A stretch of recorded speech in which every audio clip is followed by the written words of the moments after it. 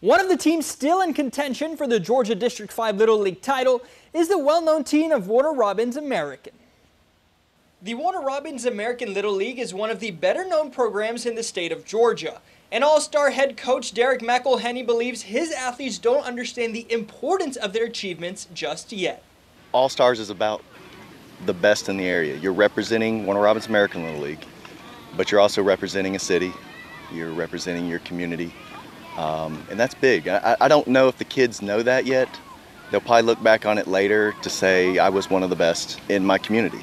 The athletes on the All-Star team come from all over Houston County, but the selection process is not only in the hands of the coaches themselves. The kids vote for a good majority of them, and then the coaches fill in the rest.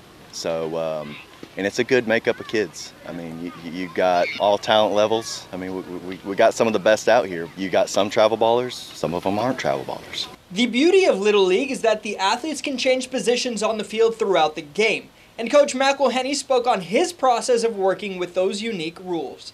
You work to each kid's strength. You don't want to put a kid in a position where he's going to fail. And I don't want to put undue stress on them because it's already stressful as it is with the other team screaming for you to mess up or strike out. You know, it's just the way baseball is. Baseball is a very tough sport to play.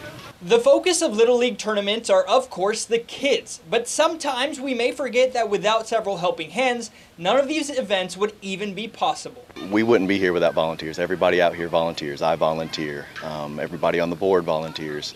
We have parents that just want to be involved. They aren't on the board. They just want to help, and they're eager to help. Many hands make light work, so we're always looking for volunteers, anybody that can help anytime.